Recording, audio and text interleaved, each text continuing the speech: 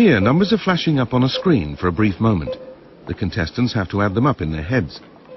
In mental arithmetic contests like this, usually 15 figures are displayed one after another at a rate of 1 a second.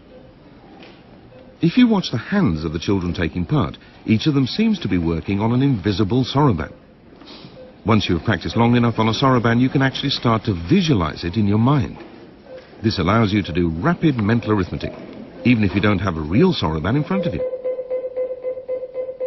In advanced mental arithmetic contests, 15 triple-digit numbers are displayed in just over 2 seconds. That means the contestants are adding up about 7 numbers per second.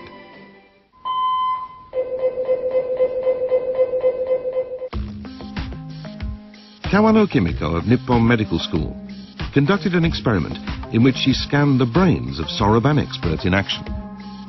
The active regions of the brain are shown in red. According to most theories, doing calculations ought to show most activity in the left side of the brain. But here, the left side of the brain remains blue. Instead, the red area of activity is centered around the right occipital lobe, which is the area of the brain devoted to image processing. This indicates that advanced soroban users actually visualize the soroban in their heads as they do their calculations.